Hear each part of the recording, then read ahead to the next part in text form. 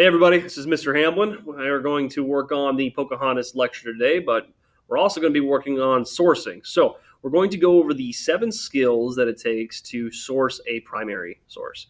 And we're going to be focusing on those Pocahontas topics that we discussed earlier in class. So I'm going to grab my pen here. And just to remind you guys, sometimes I'll be looking at the camera, sometimes I'll be looking at the source. So don't be distracted by me too much. Be focusing on the source. Now, we have something called A True Relation by John Smith. And if we remember right, the guy named John Smith, if you remember from the movie Pocahontas, the Disney movie, he was the guy who Pocahontas falls in love with. Now, John Smith was a true person. He was a real person. He came to the Americas to explore, and he kept a journal. And in this case, he's calling this entry, at least, or maybe even the journal, A True Relation. And so you notice that we have these 2 lines right here of source information. And whenever you're sourcing something, honestly, you might only need to look at those 2 lines, at least for the first few skills. So we're looking at the lines. We're just going to go ahead and read them real fast. It says, in Smith's own words, from a true relation of such occurrences and accidents of note as hath happened in Virginia since the first planting of that colony, published in 1608.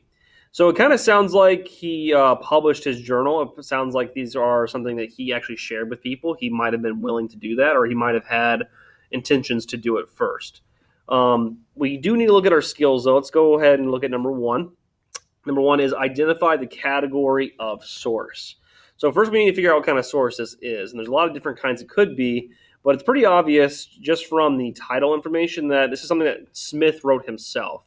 It doesn't really look like a letter, kind of just skimming through it real fast. It looks like he's basically writing what was happening during those moments. He even says the occurrences and the accidents of note. So most likely this is a journal or a diary. So I'll write JD up here just to remind you guys. So it's probably a journal or a diary. It is a very short, brief mention. It's not the entire diary, obviously. But from these 3 paragraphs that I'm looking at so far, it definitely does look like that. Number 2, real quick, identify the date and creator of the source.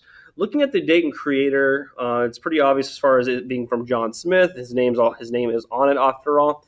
And the date, it says right here, published in 1608.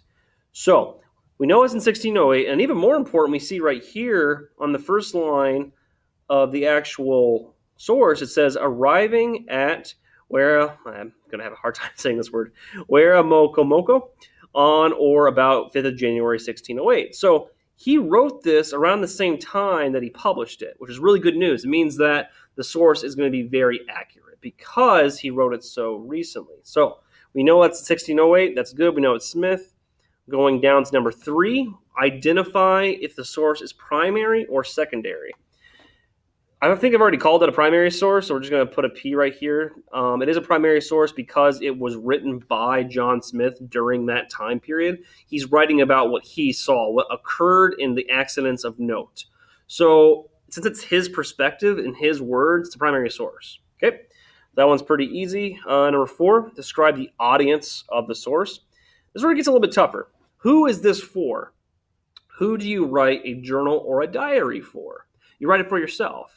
You might write it because you just want to think about the day. You might want to write it to remember something in the future. But the point is, you write it for yourself. Now, it's interesting, though, because John Smith published his diary or journal, which means that he made it viewable to the public. Maybe he always knew he was going to do this. So we have to ask ourselves, is his audience himself, or is it a bigger public? And we really don't know. There's like some things that we could probably do to figure it out, but just with this source, it's hard to tell. So if you wrote down that the diary is for himself, that would be fine. But if you also notice that he published it, you could actually say maybe he wanted other people to see these things in order for them to come to the colonies. So it could be public, it could be not. Going down to number 5, describe the purpose of the source. This kind of goes along to the audience. What is this actual thing for? And this is kind of where we're going to have to start reading the source to figure things out. What does he mention? What words does he use? Is he focusing on specific topics? In the introduction material, he says that his writing is a true relation of occurrences and accidents. So he's talking about things that actually happened. People might be interested in knowing what's going on in this Virginia area because they might want to come there to settle. So let's start reading a few of these lines.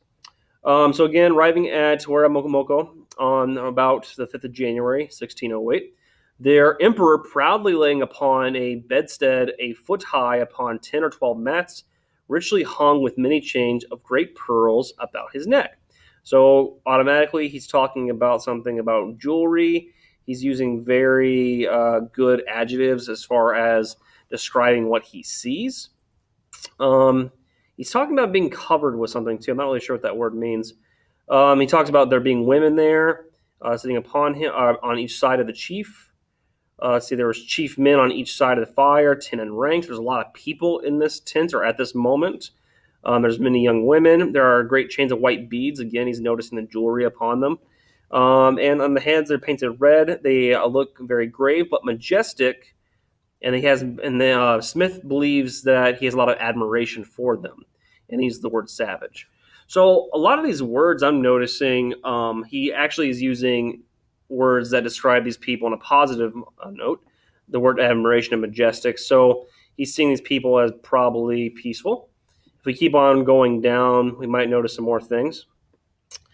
He was welcomed with kind words and great patterns of sundry victuals, assuring me his friendship. So the chief is assuring Smith of his friendship, and that he's going to give him liberty or freedom within 4 days. He demanded why we went further in the boat, so the chief is curious why Smith wants to travel, and he wants to trade, it looks like. He's asking for corn, venison, things to feed us, and the chief wants hatchets and copper. That's interesting. So Smith is talking about trade now. He's talking about food, what's available there, and he's also talking about what the Native American chief wants. In return, the chief wants a tool, a hatchet, and he wants metal, copper, which can also be turned into other tools. So as far as number 5, describe the purpose of the source, it seems to me that the purpose is Smith's trying to make notes of things that other settlers would want to know. They want to know how peaceful are the native people. They want to know what the people are interested in trading with, what the people have to trade. Here he even notes that the chief is talking about going further on the boat, and Smith makes it seem like the chief is fine with it. So these are all things that other people in England or other colonists would want to know. Continuing to go down, we have this request I promised to perform, and thus having with all the kindness he could devise sought to content me, he sent me home with 4 men, one that usually carried my gown and knapsack for me, 2 other loaded with bread, and 1 to accompany me. So these are friendly native people. So Smith is trying to show that these people are friendly and willing to trade. So I would say that's the purpose of the source. He's trying to show people that this is a good area to settle because there is going to be food. There's going to be Native American people who are friendly and are willing to trade with them. So let's go on to number 5. Let's go on to number 6 before we run out of time. Number 6 is described characteristics or bias as perspectives of the source creator. So this is where it starts getting really tough. We need to start figuring out more things about who Smith is. What is he there for? Who is he? We can get into very basic things. And so I'm going to write on the left side of my screen real fast these things. I'm going to write gender.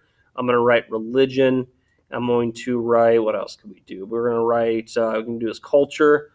And so we can kind of figure out basic things about Smith. Like next to gender, we can write that he's a man. His religion is most likely Christian, even though we don't 100%, he didn't like actually say he's a Christian, but because he's from England, we can pretty much assume it. His culture, he is from England. We knew that. And that's kind of just giving us a base idea of who he is as far as his general characteristics. Now, as far as what he wants, like what is his bias, he clearly wants to trade. He clearly wants to settle the area. And so you can tell throughout the reading that he really is interested because of how much he mentions the friendliness of the Native American people, what they want to trade, and just a lot of other words too, like the fact that he uses positive words like majestic and admiration. So those earlier words that we noted. So these are all things that make us kind of realize that Smith has a bias of being a person that wants to trade. That's his perspective. That's his goal. Okay? So any of those things would work. Those are the first 6 skills. This video is about to end in about 20 seconds. And so we're going to stop here, and we're going to explore the 7th skill in the next video. Thanks.